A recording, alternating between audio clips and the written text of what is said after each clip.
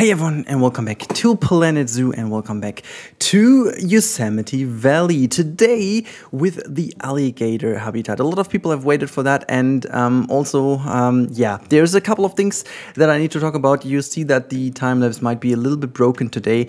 I basically had a lot of crashes, and that was the only way to restore those, and I really hope that they're somewhat watchable. I just tried to find the right ones and to be implemented so you can see at least a little bit of what has changed. But yeah, just in general, I gotta say that this habitat changed a lot, and I did a lot. I lost the first basic stuff, like the first time-lapse, simply due to the fact that I recorded in the wrong aspect ratio, and that is over 2 hours of work gone, because you can't see that. I still have the footage, but it's like tiny. You can't even watch that on a, I don't know, 10 years old phone. Anyhow, today's video will have a lot of a longer real-time part, therefore, so to make up for that problem, it's gonna be around the 6-minute mark. So if you don't want to watch this, just jump to the 6-minute mark and you can just straight watch the good stuff. But yeah, so I changed a couple of viewing areas. I changed the entire feel of the habitat because I had the feeling that the previously the saltwater crocodile habitat was really, yeah, a sorrow in my eye. I don't know, it's just, it didn't really look good. It didn't really fit into Yosemite as a whole, and I really always kind of wanted to change that one. Even though we didn't get any alligators, I would have changed the saltwater crocodile habitat anyways, because I just couldn't stand it anymore. I wanted to maintain the viewing gallery though. I like how that is all integrated into the area, so I just kept it the way it is. But I changed a lot of other stuff here to make up for that, you know. And now it really is integrated in this in a way that I think it's good enough, and it really looks good. And yeah, you can just see that. So I really hope you guys enjoy the rest of the time lapse. If the footage is not as horrible as I see it over here, and then yeah, just enjoy the real time part. It's a lot better. It's a lot smoother, and we talk a lot more about the habitat. Hope you guys enjoy that one. See you after the cut.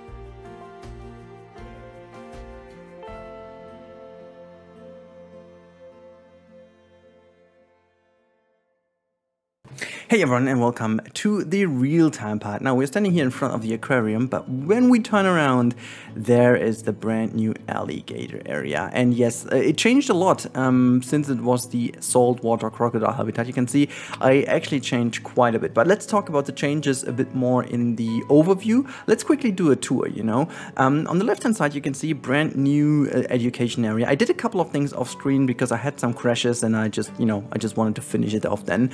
So this is the new education area. Look, you can see all the alligators just chilling in the water. Oh god, I love that.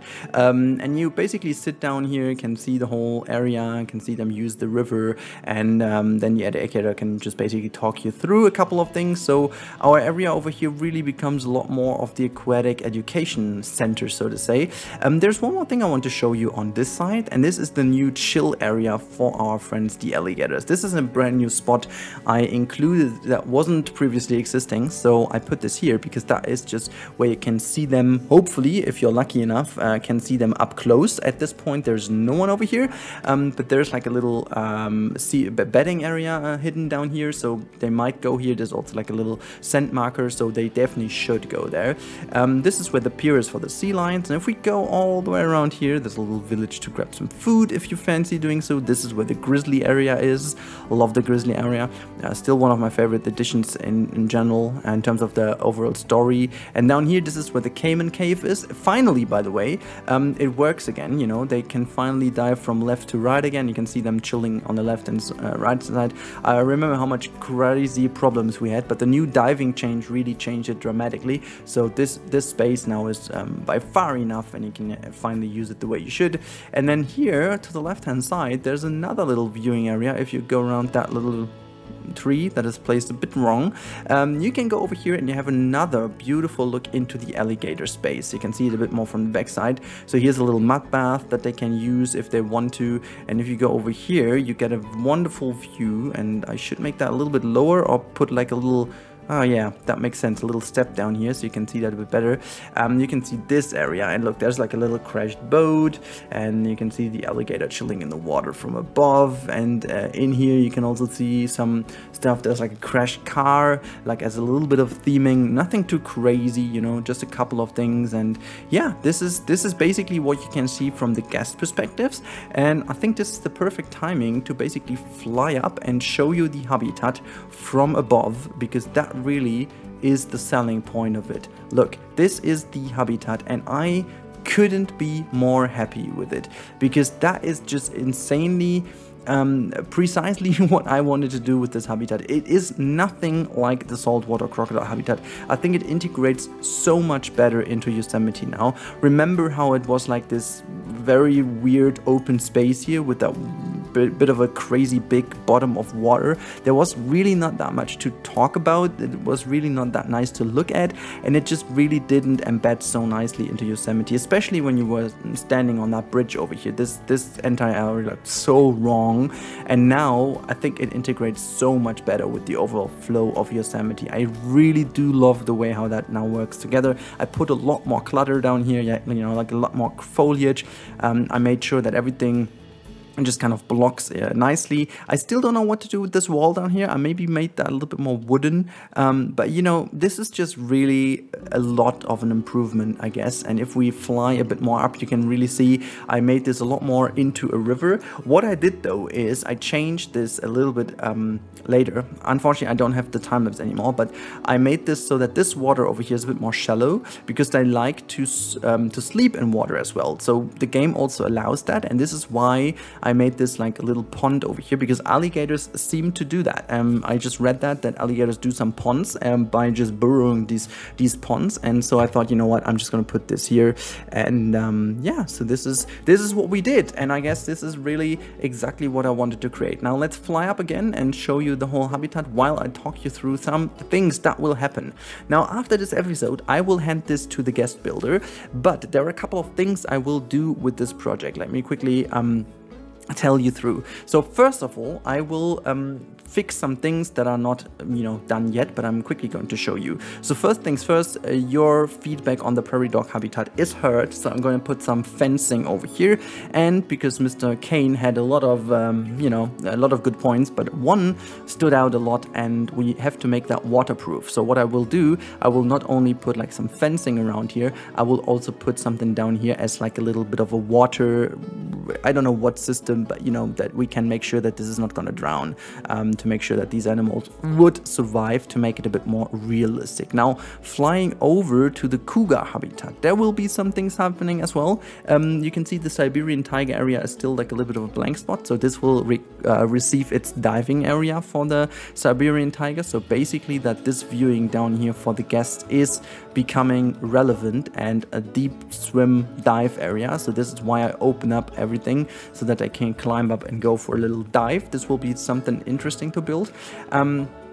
And I will do something with the pathway, and I was planning to actually do a different kind of, you know, separation between those two habitats. And what I will do, I will try to connect this viewing thing over here with a staircase that goes down here, goes all the way over here to this side, and connect to the upper area of the big cat house. I think this way it would connect this whole area a lot. Now, these things are a little more simple. The more complicated thing will be, and this is our focus for the next month, until the next update. As I said, I will try to make this thing finished at the end of the next update. And so this is the plan. So at this point in time, Yosemite has one big issue, and that is it has no guidance at all. It's an organically grown park and there's no guidance. So to make a tour on this thing is like the biggest undergoing ever, because I have no idea how to do a tour. It's like there are so many ways to do it.